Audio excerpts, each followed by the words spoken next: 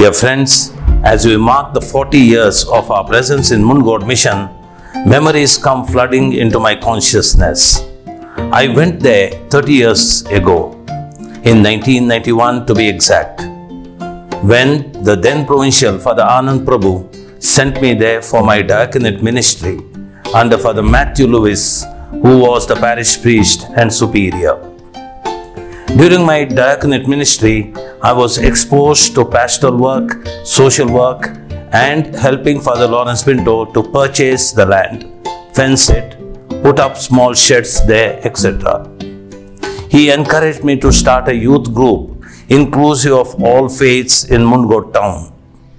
We had a lively youth group with 48 youth, boys and girls, with several activities to cater to their formation.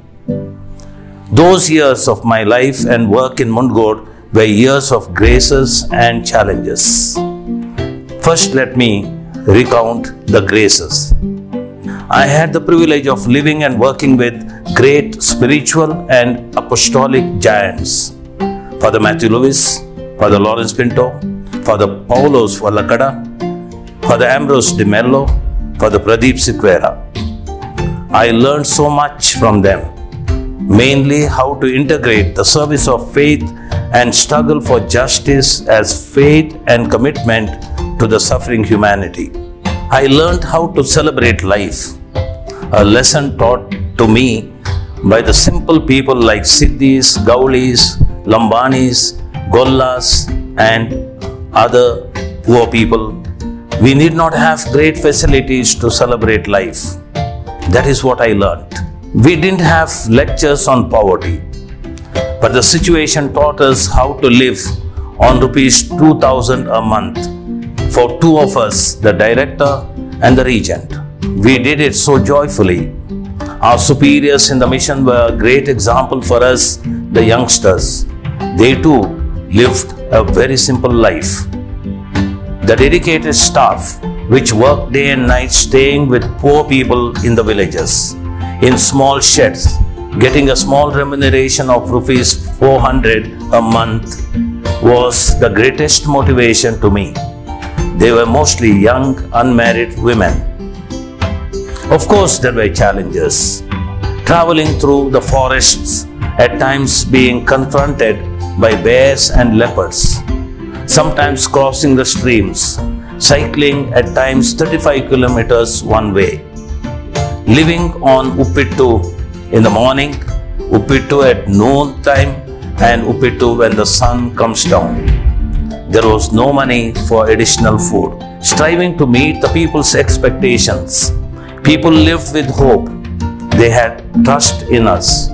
How to cope with their expectations. With all the challenges, although they were sometimes hard to face, I can boldly say that the graces and blessings far outweighed the difficulties and hardships. That is what made life in Mundgod worth living.